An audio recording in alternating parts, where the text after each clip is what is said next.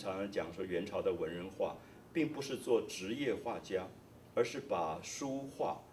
法跟绘画当成是一个心里面郁闷的某一种寄托。所以他在70岁以前其实没有很好的作品。我们现在看到北京故宫有他最有名的73岁的《天池石壁》，还有他81岁画的《九峰雪记》。那当然最知名的就是藏在台湾的这一卷《富春山居图》，是他82岁的作品。他86岁去世，所以等于《富春山居》是他最后的一个伟大的杰作，差不多700公分长。那这个长卷在1350年画完，他自己在上面写庚寅啊，就是天干地支的庚寅年画完。那他也说这张画，他觉得画得很好，将来留在历史上一定会有巧取豪夺者，就是有人会抢这张画。所以果然他去世以后，这张画被人家诈骗，然后有人为他简直是丧家，然后抢来抢去，各种事件都在发生。然后到清朝的顺治7年，就是1650年，1650年又是庚寅，再一次到了庚寅年，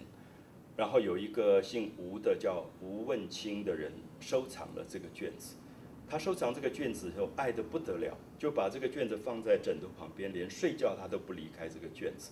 那他没有儿子，所以在临终要去世之前，他就很舍不得跟这个卷子分开。就是这个《富春山居图》好像变成他的爱人，所以他最后就下令火殉，就是要陪葬，就烧起火来烧这个卷子。那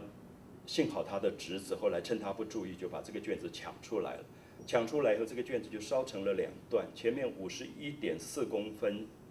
就收藏在现在的浙江博物馆，后面的636.9公分就到了台湾，现在在台北故宫。那经过300多年，到了2010年，又是一次庚寅，天干地支又到了庚寅，很多人促成要让这2个部分合在一起展览，就在2011年的6月，会在台北故宫把前段跟后段分割了360年的画放在一起来展览。所以我想，《富春山居图》等于说有一个传奇的故事，大家也都极其期待能够在一张画被分割了360年之后，有幸可以看到完整的富春山居。所以借这样的机会，我们写一本书，谈谈黄公望，谈谈富春江的故事，谈一谈这张画的好在哪里